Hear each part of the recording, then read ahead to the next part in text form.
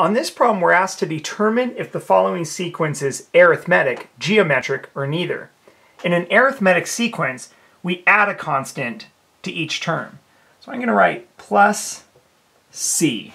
So each term is found by adding a constant. In a geometric sequence, we find the next term by multiplying by a constant, which I'll call b. If it's neither, it just doesn't do one of those two things consistently. So from -7 to -3, I see you're adding 4, because -7 plus 4 is -3. Also, -3 plus 4 equals 1. And 1 plus 4 equals 5. So this one, since we're adding the constant 4 to each term to get the next term, it's arithmetic.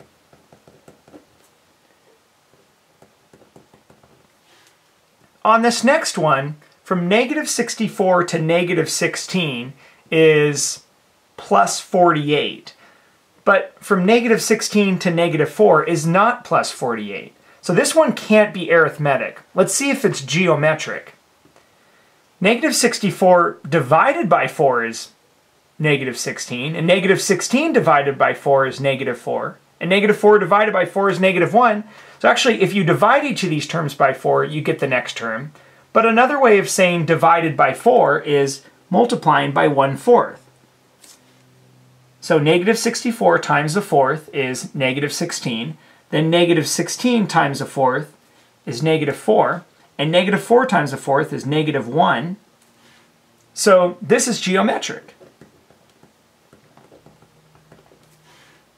On the next one, 1 plus -1 is 0, but plus another -1 wouldn't get you a positive 1. And furthermore, 1 plus a -1 doesn't get you a 4 or a 9. So it's not arithmetic. Let's see if it's geometric. 1 times 0 is 0. So 0 times 0 does not equal 1. And that doesn't equal 4. This is neither, since there's not a constant that can be added or multiplied to each term to find the next term. Let's look at the next one. 0 plus 2 is 2. 2 plus 2 is 4. Okay, so it appears that each term is increasing by 2. So this one is arithmetic.